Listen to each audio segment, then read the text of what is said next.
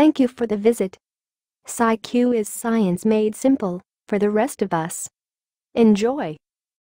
The University of Nottingham introduces software that allows you to turn any 2D image into a multidirectional 3D image.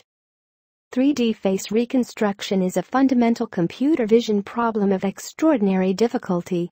Current systems often assume the availability of multiple facial images, sometimes from the same subject, as input, and must address a number of methodological challenges such as establishing dense correspondences across large facial poses, expressions, and non-uniform illumination. In general, these methods require complex and inefficient pipelines for model building and fitting. In this work, this new software proposes to address many of these limitations by training a convolutional neural network, CNN, on an appropriate dataset consisting of 2D images and 3D facial models or scans.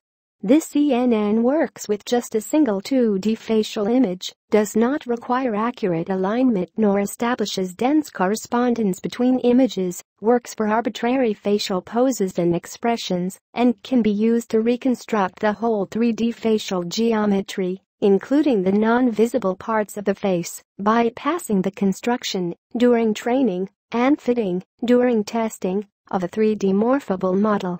They achieved this via a simple CNN architecture that performs direct regression of a volumetric representation of the 3D facial geometry from a single 2D image. They also demonstrate how the related task of facial landmark localization can be incorporated into the proposed framework and help improve reconstruction quality, especially for the cases of large poses and facial expressions.